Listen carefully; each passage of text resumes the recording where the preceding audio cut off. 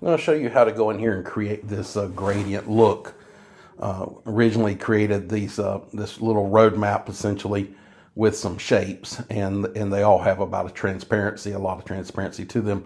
We're going to go in and basically just select the shape and then go to gradient fill. We go to the fill. Once you get to the gradient fill, then we're going to go down and go to that second one, the second tier there, second level. And we're going to tell it linear. We want this to be a linear gradient where it goes from light down to the bottom to dark. So we're just going to use that format like that.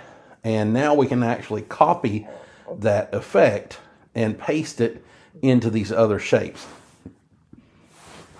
So we're going to select that particular shape that we like that effect, and we're going to go up here and double click on the Format Painter. That turns it on somewhat permanently.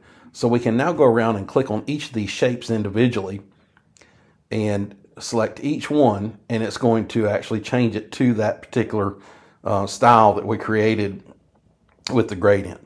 So if we go around here and we click on each one, it's going to set that up with the same look.